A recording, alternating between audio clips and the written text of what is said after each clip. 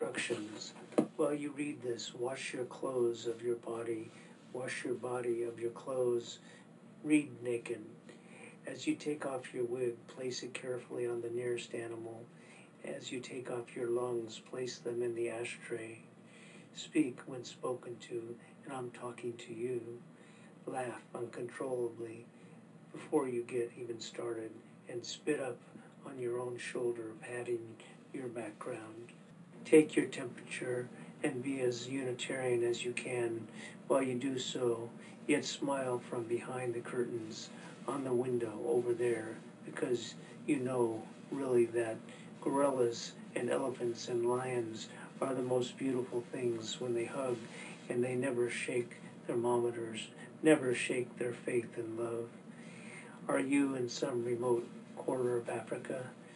But down, time has made you forget, forcibly, flagrantly, who you really are, so you'd have to take your temperature to find out, and it never works, so you try on hats instead, and the red ones are really you, and the blue ones aren't, so you must have a little fever in how you conduct your life.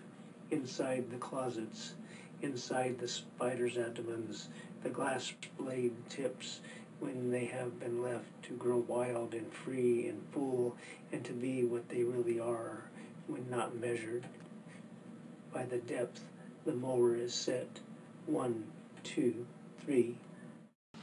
Your poem whispers such beautiful visions, seen, unseen, felt, not felt, touched, untouched, in clarity, lifting the stone, removing the teakettle to pour wine that speaks directly to the soul. A little child, smiles, mi amor, he cries,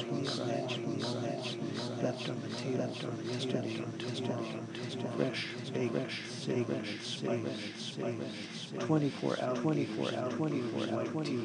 march around, playing trombone, book of joy. Thank you, she whispers, the twins of creation.